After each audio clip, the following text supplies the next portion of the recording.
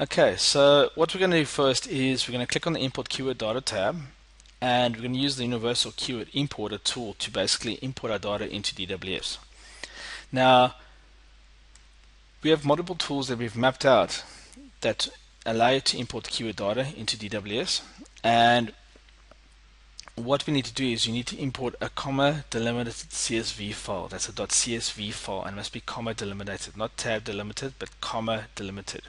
And you must make sure that it is saved as a comma delimited file.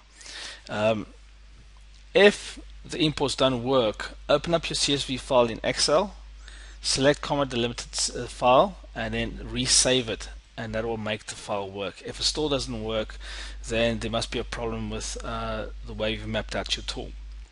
So I'll show you how easy it is. I'm going to basically import permaculture design as a keyword. I've got this keyword data from Kraken, and it's from the vertical online market analysis screen, and I'm going to import these keywords. And literally within a few seconds we'll have all the keywords into DWS. I come back to my keyword tool, I select Kraken VOMA again, I get my permaculture design courses, and I open it up and I import it. Now, the way the importer works is it imports the keywords and it never allows duplicate keywords to come through. So the first keyword that gets in basically is kept. Any duplicates get thrown out, which is great because when you're importing your data from multiple sources, often you get rollovers, like we're doing design course, permaculture courses, classes. We're trying different variations of keywords and we start importing them in. When we've finished doing our importing of all the keywords we're interested in looking at, what we'll find is we'll have a nice data set of unique keywords that we can use for mapping out our silo blueprint. So once again, I'll show you just shortly how I've done this.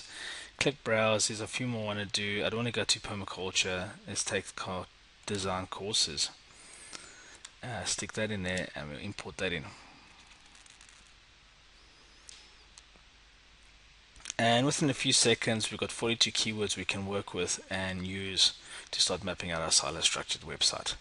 Okay, so in the next video we're going to look at the business rules, and we're going to basically look at how the keywords work and how we can use the rules to find the best possible marketing mix before we start mapping out our silo structured site.